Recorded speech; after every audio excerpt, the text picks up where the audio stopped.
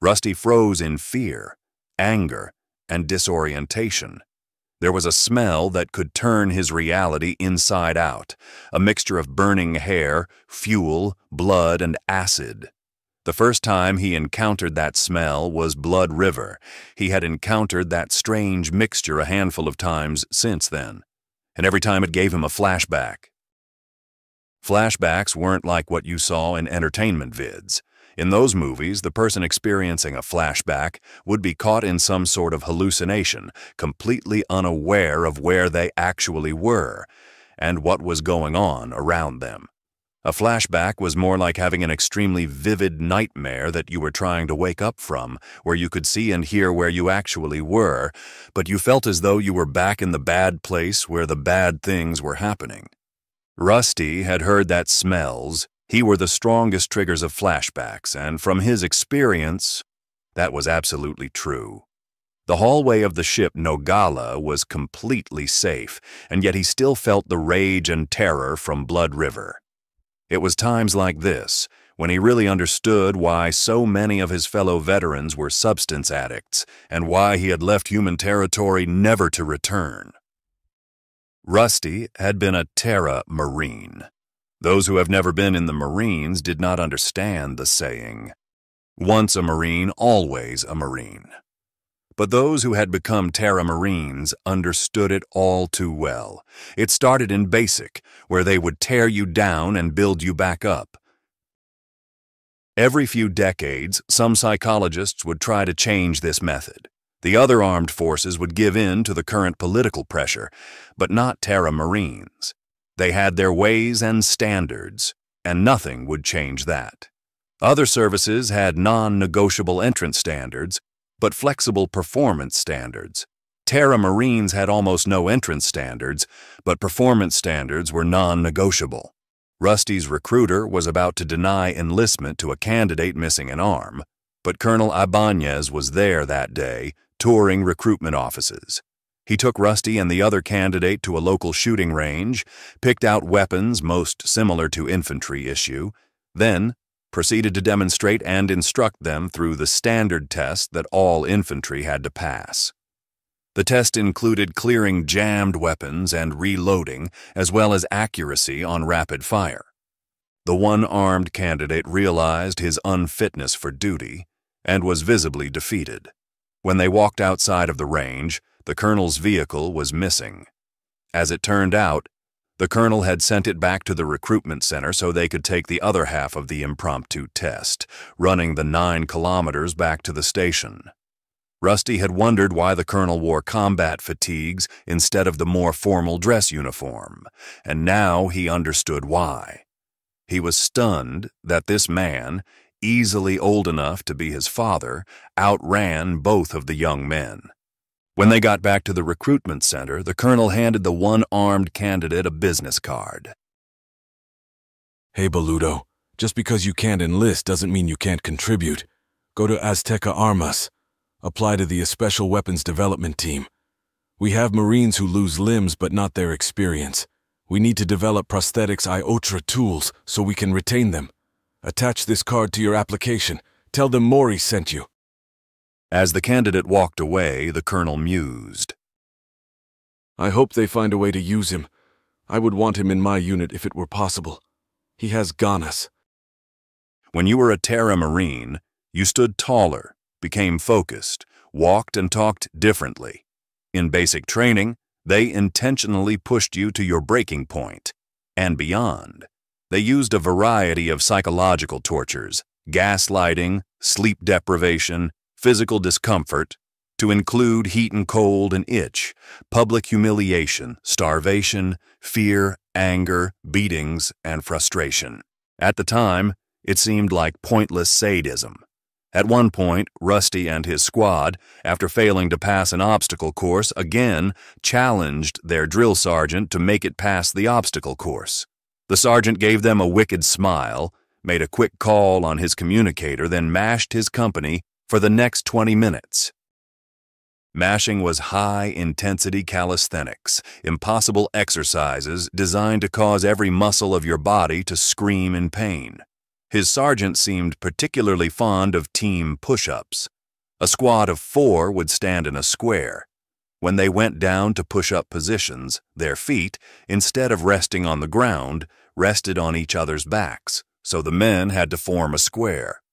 This caused full body weight to be only on your hands.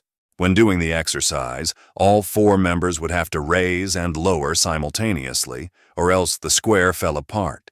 During the mash, once a team reached 20 consecutive push-ups, they would be allowed to stand at parade rest for the rest of the mash.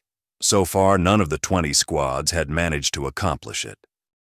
At the end of the 20 minutes, 2 more companies had shown up. The drill sergeants explained that they were going to demonstrate a successful run of the course. Then each squad was going to have 1 opportunity to run the course. Any squad that failed was going to run until dinner.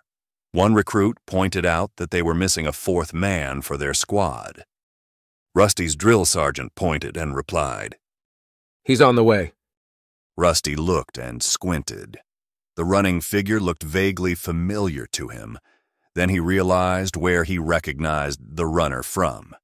The Marine coming towards them was actually a colonel who had been touring recruiting offices when Rusty enlisted. Rusty remembered that the colonel, old enough to be his father, had easily outran him and another recruit in an impromptu fitness test. Rusty had a sense of how the day would go. Fuck! The colonel came inside the obstacle course yard, ran around the inside perimeter twice, once clockwise and once counterclockwise, then approached the companies. The sergeants saluted the colonel as he arrived, which he returned, then spoke. I hear you're going to show Los Muchachos how it is done. I couldn't let you take all the fun. Rusty's squad mate snickered, looking at the colonel. Is he joking? That's somebody's grandpa. He's barely 1.5 meters tall. Rusty shook his head. Hold on to that thought. I met Colonel Ibanez at my recruiting station. He is no joke. His squad members just chuckled, but a recruit named Wheeler from a neighboring squad leaned over. Wait, did you say Ibanez? That's Maury? We are so screwed. The other recruits looked at him puzzled, while Wheeler continued.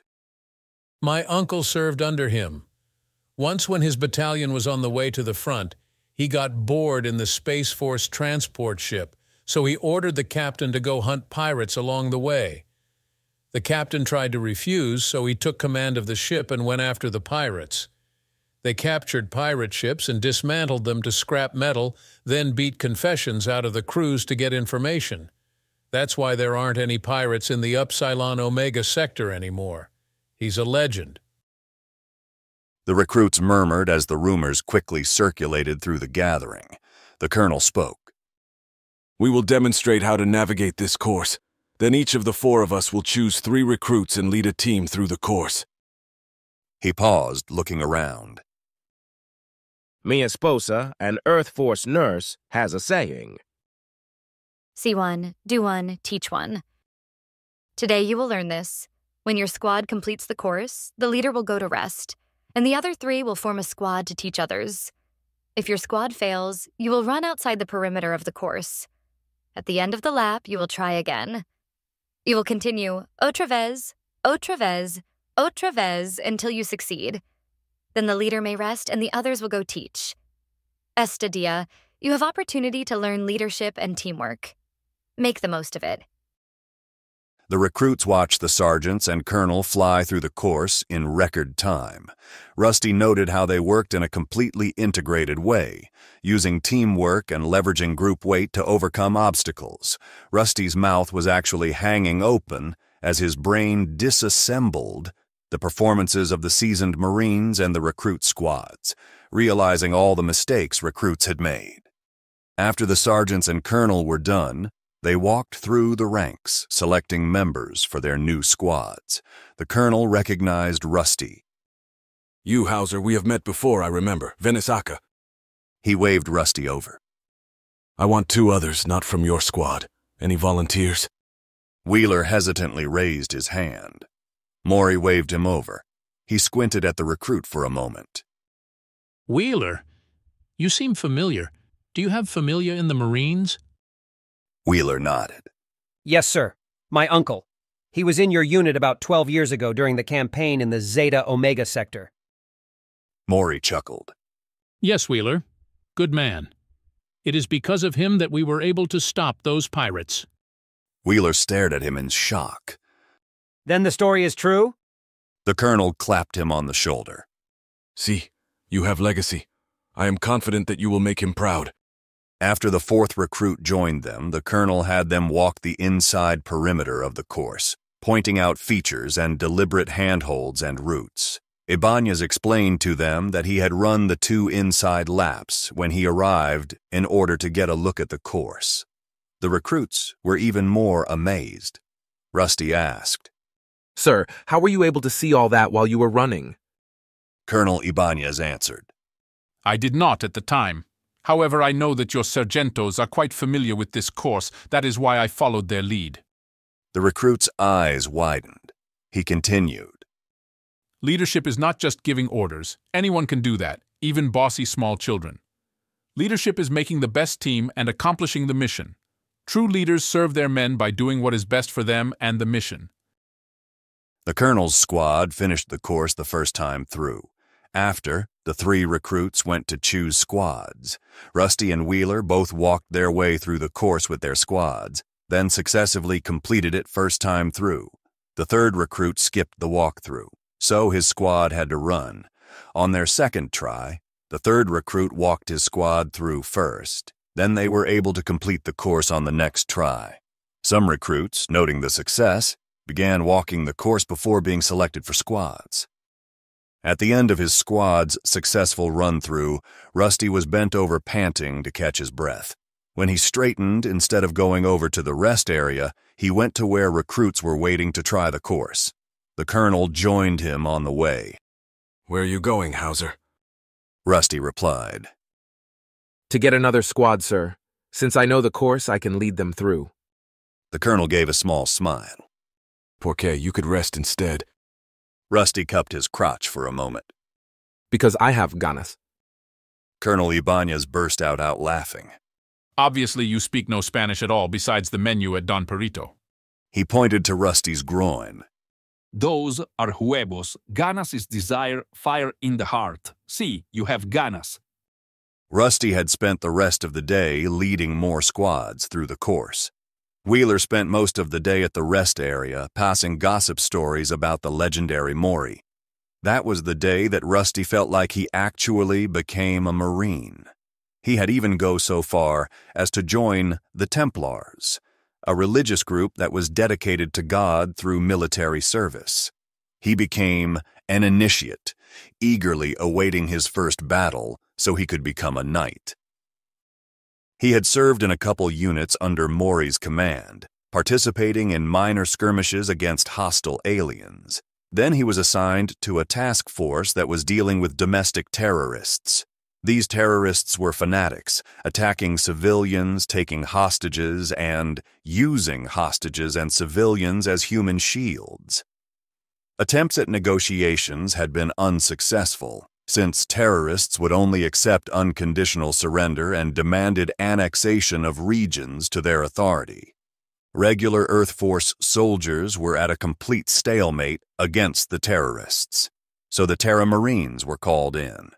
The SAIG had been going on for months, with constant civilian and hostage casualties. The Marines' orders were clear. The situation was to be resolved by any means necessary in 10 days. If there was any resistance left, then all enemy-controlled areas would be glassed, regardless of civilians or hostages present. Rusty's platoon was pinned down by enemy fire coming from a school. Rusty and 3 others formed a squad, using cover fire from the rest of the platoon to sneak over to the school. Using their power armor, they climbed up the building, launched explosives into the classrooms where terrorists were shooting out of, and then burst in like furies of vengeance from ancient legends. When Rusty burst through the window into a classroom, that was when he smelled it. Death. The fuel and acid were from supplies in the classroom. This had been a chemistry classroom where students had used burners and acid to learn about the composition of matter. The burning hair was from terrorists who had been incinerated by the blast, but the blood that came from the children who had been held in an adjacent the room by the terrorists, in order to be human shields against retaliation. The Marines were sickened and outraged as they saw knife wounds on the children, realizing that the terrorists had killed the children before the firefight. Earth Force medics were immediately summoned, but it was already too late. As dozens, even hundreds of corpses of hostages and civilians were recovered and moved, the streets often had rivulets of blood flowing. A news reporter made a comment about rivers of blood in the streets, so the place quickly became known as Blood River. Due to risk of disease, the people were cataloged and identified as quickly as possible, then bodies sent to be incinerated. The horrid smell came again. For days and days, Rusty had gone numb, completely numb. He became a machine, just part of his power armor. His voice and eyes were dead flat.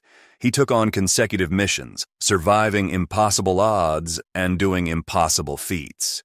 He was praised for his bravery and given medals, but he didn't care about any of it. He was hollow, empty. He quickly started to hate the medal ceremonies. How ridiculous was it to give tacky trinkets when there was so much death? After the Blood River campaign, Rusty had served on a minor peacekeeping mission on an alien border. Fortunately, the locals had heard about Blood River and were completely terrified of humans. If they were willing to do those things to their own kind, then not even the gods could protect them from humans.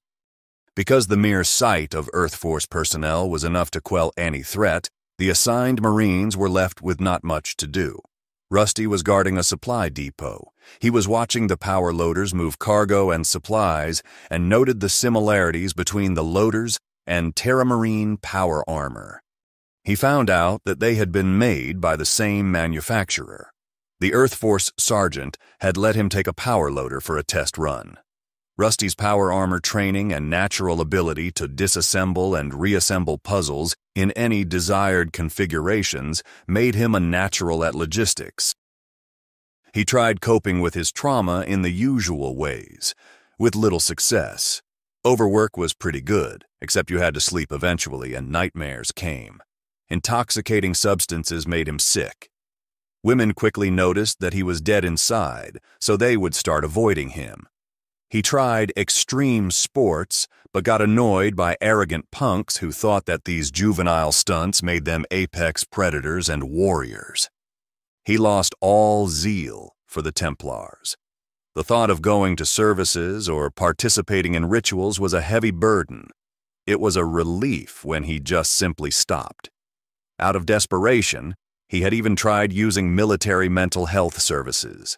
Still nothing.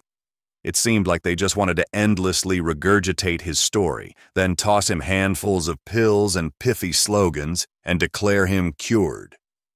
Rusty was really starting to hate people.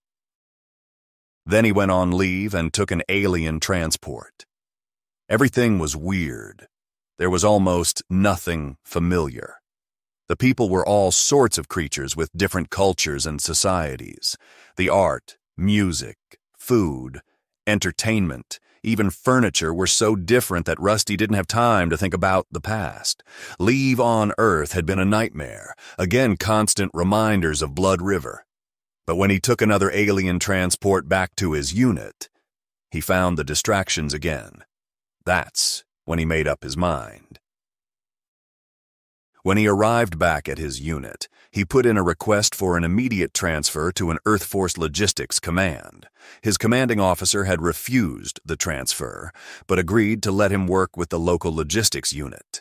The unit's efficiency increased dramatically, partially from having a talented workaholic in Rusty, and partially from having a battle-hardened veteran like Rusty, who could intimidate the laziest malcontent with a stare. At one point, Rusty had an unexpected visitor.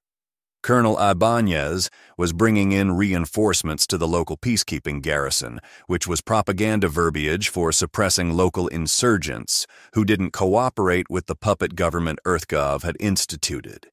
He had gotten a message that the colonel wanted to meet with him in the chapel right after lunch. Rusty walked in apprehensively. He saw the colonel kneeling and praying before the altar. Rusty sat down in a pew. After a few minutes, Ibanez finished his prayer and sat down in the same pew as Rusty. Rusty noticed that he was wearing a simple Templar's robe, free of any markings of rank or status. Ibanez noticed that Rusty was wearing just a basic Marine uniform instead of a Templar robe. Maury spoke. "It is good to see you again, Hauser. Your commanding officer asked me to speak to you. He says you are one of his finest Marines, and yet you wish to quit. I have also heard that you may withdraw from the Templars. Please, speak freely. We are brothers before God." Rusty breathed a sigh of relief.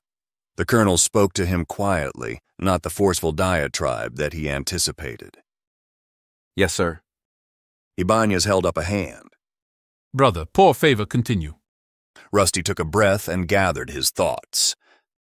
Yes, brother. I was at Blood River. I saw that place. Rusty suddenly felt overwhelmed and his voice died. Ibanez gently put a hand on his shoulder. I heard of Blood River. It has touched you, and now nothing is the same. Rusty nodded. I understand. This is why we do not promote initiates before their first battle. It changes a man, and some find that they cannot continue. Rusty felt shame. I swear I'm not a coward, it's just... Ibanez looked at him with understanding. A coward never would have done the things you did. A coward would have made poor decisions, then blamed others for his behavior. A coward would try to tell me what he thinks I want to hear. You are not a coward. Rusty said. Thank you. That's a relief. The worst part was thinking that I had let the Templars down. It's supposed to be a sacred brotherhood, but I just want to quit. I just can't think about doing that again. Ibanez gave him a wistful smile. This is not uncommon. This is why the Templars wait. You bring no dishonor to the order. Do you have your San Martin? Rusty nodded and pulled out his dog tag chain. There was an extra tag on it with an image of St. Martin and the Templar logo. Ibanez stood and grasped the tag. He spoke formally. Then I, as a Padre Superior in the Templars, release you from your vows. He released the tag and let it fall to Rusty's chest. You are in good standing with us. You are welcome to return if you wish. Rusty thanked him. Ibanez continued. I hear you only have a few months left of your enlistment. I will speak to your commanding officer to have you stay here. The last audit did not go favorably. I hear you keep order among the Space Force cucarachas, so things are better. Está bien. Rusty had finished his enlistment with the Terra Marines, working logistics and discovering aptitudes he didn't know he had. After his enlistment was up, he had gone home to Earth to live with his ailing grandfather. The tough old bastard still worked 12 hours a day on the farm. He suddenly dropped dead one day from a surprise heart attack in the middle of refurbishing a fence. Rusty, in his grief, had finished the fence because nothing irritated a farmer more than neglecting chores. Rusty sold the farm to a nice young homesteading family, then left Earth forever. That is how he came to the Nogala, a Denari ship. He had gotten work as a logistics specialist. Some aliens he made friends with, others not so much. Rusty was sitting on the floor of the passageway in the ship, doing his paced breathing, trying to ground back into his present reality from the flashback. That's when one of his alien friends found him. Purg was the most inoffensive creature the universe had ever created. His species name was completely unpronounceable, but most humans called them space otters due to the strong resemblance. Purg was the ship's information specialist, having an endless supply of data tablets with useful knowledge about any given topic. Purg was also cute. He was furry with big eyes and stood slightly taller than Rusty's waist. Rusty constantly had to resist the urge to pet him. Purg came waddling over to Rusty. Oxidize! Why are you sitting here? Are you unwell or injured? Do you require the medical specialist? Rusty chuckled and shook his head. He had been on the ship for a few years now, and yet the aliens still all called him Oxidize. Sometimes he wondered if they did it just to screw with him. No, Purg, I'm okay. I'm just having a rough day. Purg pulled out a data tablet, tapped for a moment, read the result, then put it away. It seems you are experiencing emotional distress. Is that correct? Rusty nodded slightly and said, Yeah, but it's no big deal. I'll be okay. And he shifted so he could get up. Instead, Purg sat down next to him. Then I shall give consolation. I am not due on the bridge for some time. Rusty tried to shift again. Really, Purg, that's not necessary. I'd rather be alone. Purg shifted with Rusty, with the effect being like Purg was actually snuggling into him. His fur was thick and warm, so Rusty felt his resistance draining. Purg, no, come on, sure, why not? Other crew members passed by them. The aliens took it in stride. The human was always doing something bizarre. Since it was just sitting there being supervised, there probably wasn't anything to worry about. As other otters passed by, Purg summoned them. Any who were off duty joined in, consoling Rusty. They were soft, warm, furry, and almost seemed to make a gentle, low, trilling noise. Rusty found himself drifting off to sleep. He dozed, having mild dreams of warm spring days and cool fall evenings. Otters came and went, and Rusty was vaguely aware of this. At one point, several hours later, he awoke, refreshed with only 3 otters cuddled to him and a couple of otter children and his cat, Peanut Butter, napping in his lap. Chut, the parent of the children and the ship's chronology specialist, was quietly reading. Chut spoke to Rusty in low tones. Ah, Oxidize, are you awake now? Do you still have emotional distress? We can continue giving consolation. Rusty gently moved the otter children to Chut's lap. Actually, I think I'm doing better now. That's the best sleep I've had in a very long time. Chuck bobbed his head happily. Excellent, I shall tell Purg. Rusty watched as Chut waddled away with the children. It was going to be a good day, and it was time to get to work.